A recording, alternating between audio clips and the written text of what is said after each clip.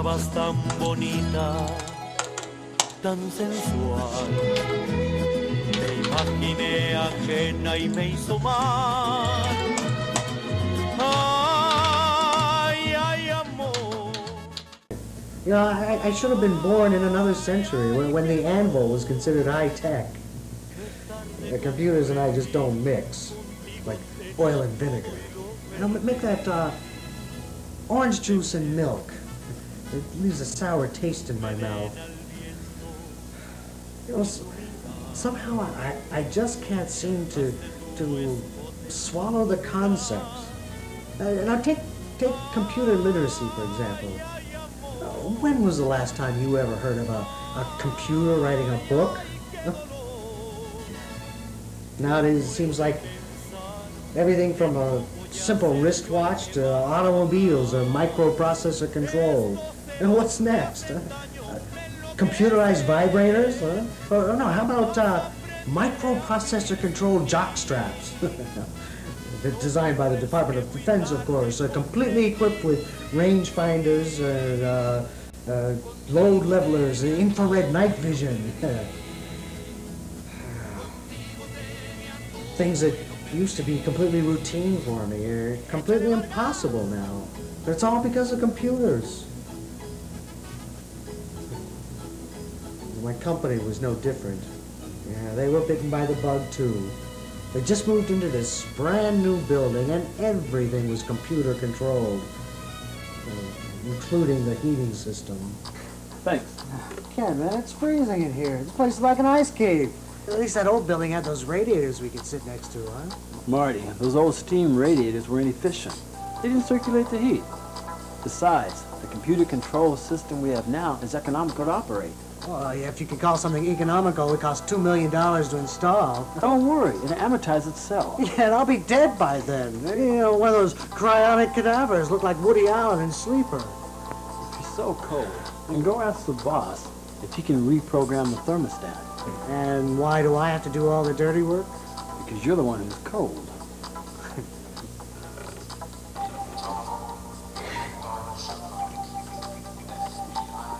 Excuse me, Mr. Riley. I was wondering if you could turn the heat up a little. We're getting a little cold out here. There's no need to. It's already programmed for the optimum working environment. If you're an Eskimo, yeah. Seriously, Mr. Riley, it's slowing me down. My blood's so thick, my heart needs a shovel. Yeah, and so's your bullshit. What do you mean? Last night I had to take my bullshit home and thaw it out on the stove before I could figure out what I said. Engineering, Riley here. Yeah, hold on a minute. This is going to take a little while. We'll take care of that yourself, all right? No, Mr. Riley, I can't. Okay, now what?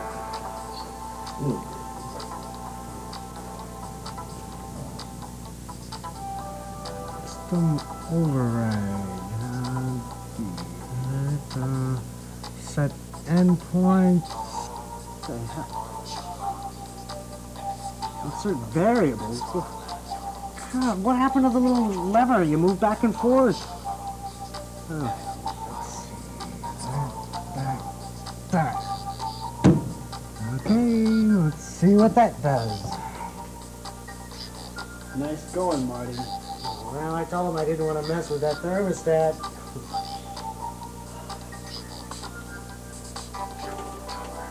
So, how hot do you think it is in here, anyway? Damn hot. Yeah, you're not pretty.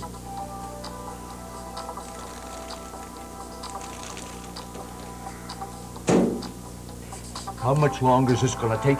I don't know. The whole system's kaput. He must have overloaded the microprocessor. When he did that, it started thermal cycling, took out all the protection circuits. It'll be at least a week before we can get this repaired. A week? It's like Saudi Arabia in there. What am I supposed to tell my employees? Have him design oil wells. Oh, shit. And you can? There you go. After that, things really started to heat up in my life. Certainly after that, I met Barbara, and she was the new secretary at work. She was young and gorgeous and single. And once again, it was that old nemesis of mine, the microprocessor, that set us up. Well, Shorty, here. Run a complete set of these schematics for me, will you? I need them for a meeting in half an hour. Our machine won't handle the size. Then you will. Oh, come on. Stop. I don't need any more.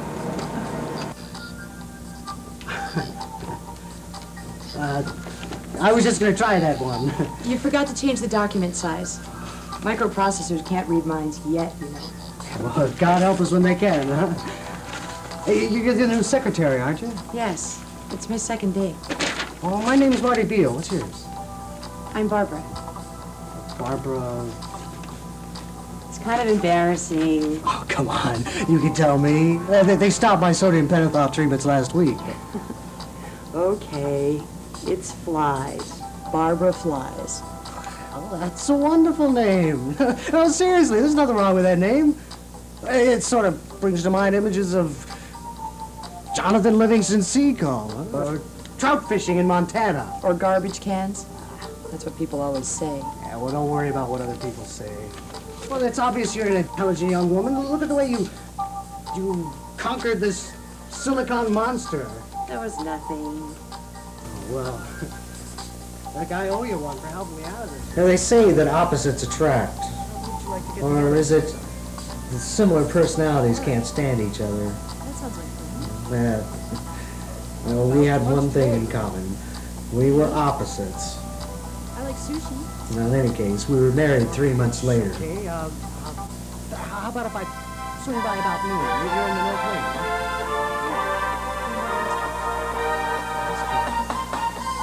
Great. Well, I'll see you there.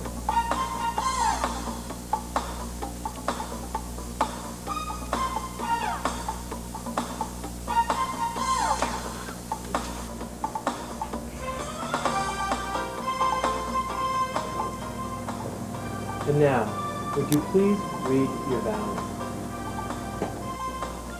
I promise to love, honor, and interface until death do us part, or there is a power shortage, whichever comes first. I promise to love, honor, and intercourse until death do us part, until there's a power shortage.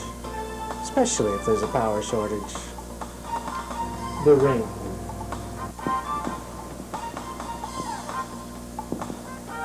I now pronounce you man and wife. You may kiss the bride.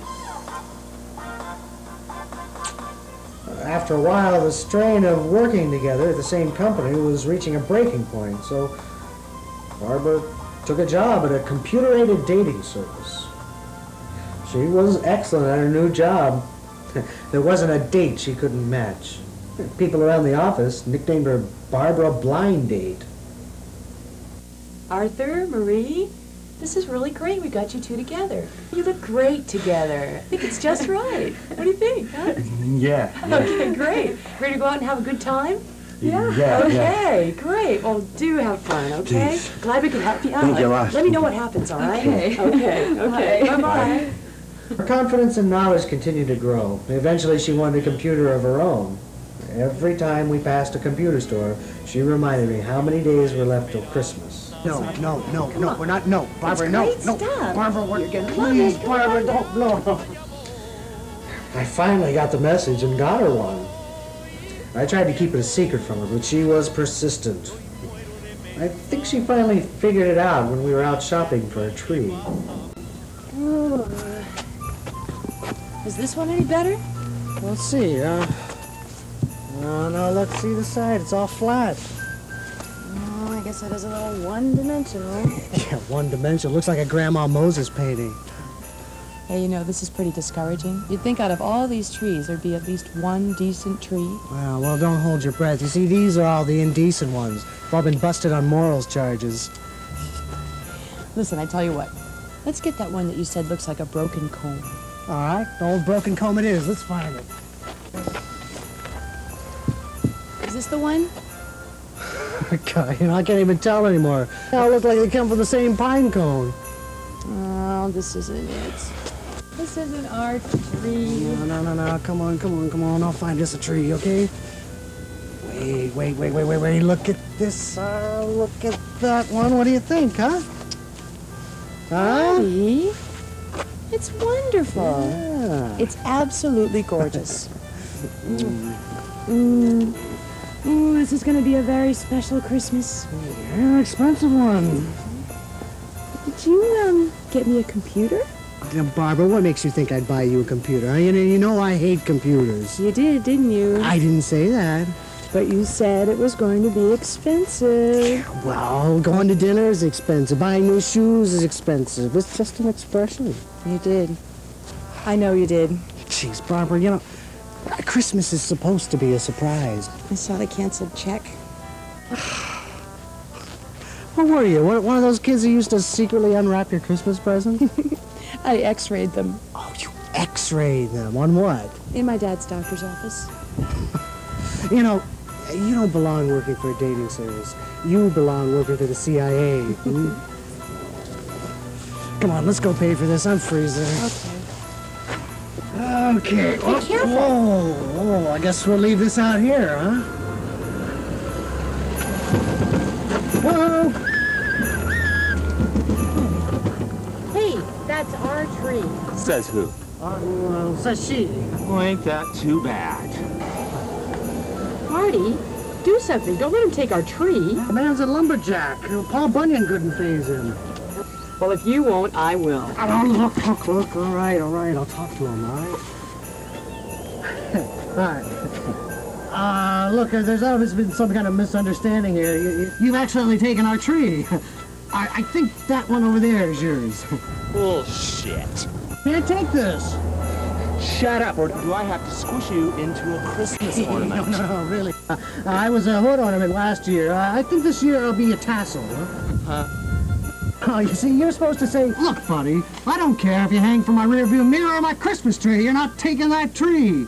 To which I then reply, only if you're man enough to stop me. And then you say, look, I'm sorry, big mistake. Excuse me, please. And I say, that's all right, my son. It's all right. All is forgiven. Please go in peace. What am I supposed to say now? Well, nothing, really. See, you've been talking way too much. Come on, let's get out of here. This guy's up. He's seen one too many tequila. Give me that tree. Let's go. Tomorrow he'll be going to buy new clothes at Kmart, and I'll be eating Jell-O. Next time I get my mouth kicked in, do me a favor, remind me to go to the dentist first, so at least I can get a shot of Novocaine.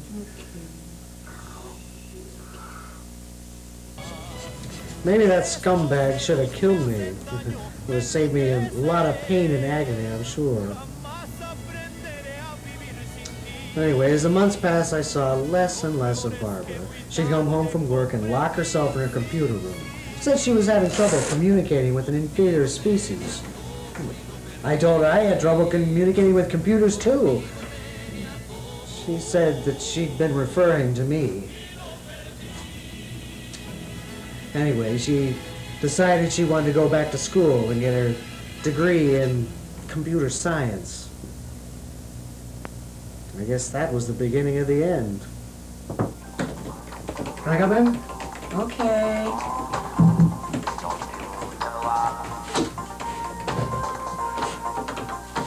So how's it going? Just a bit more than I'm finished. Good. Because I'm just about done with my homework, too. What do you say we celebrate tonight, huh? Watch out for that flag over there. I haven't saved this yet. Oh, right. Yeah, maybe we could, catch a movie, get some dinner, maybe a little, hubba hubba, huh? 2 out of 3 sound okay. That's it. I'm finished. Now all I have to do is save this program and I can put it on the school's mainframe on Monday. Ah, great! Because I'm done with my work, too. I'm gonna get you. Ooh, I'm gonna get you. Well, yeah. I can't believe you did that! Well, the next day, Barbara got an apartment off campus. She claimed it would give her better access to the university's mainframe. I knew differently. Yeah, she was pulling the plug on our marriage, even though she said it was just temporary. For the next several months, I did what any hot-blooded American male would have done. I had sex with countless beauties.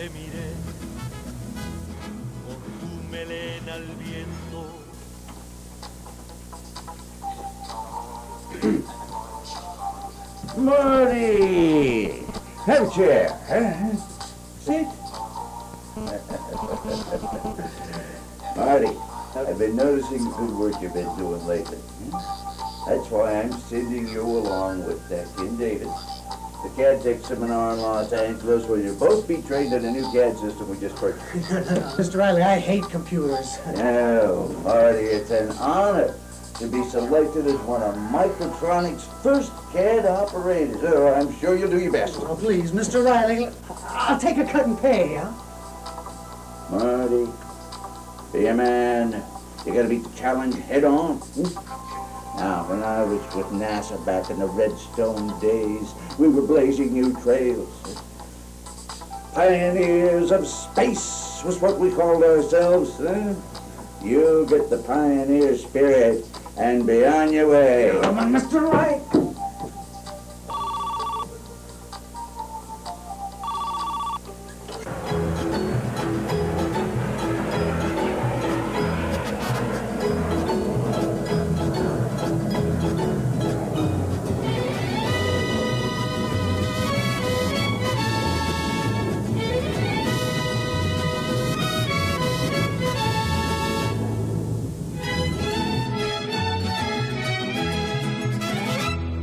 Te miré, estabas tan bonita, tan sensual. Te imaginé ajena y me hizo mal. Ay, ay, amor. Ay, ay, qué dolor. Qué tarde comprendí, contigo tenía todo y lo perdí. Te miré con tu melena al viento y tu mirar, y al ras de tu escote, tu lunar.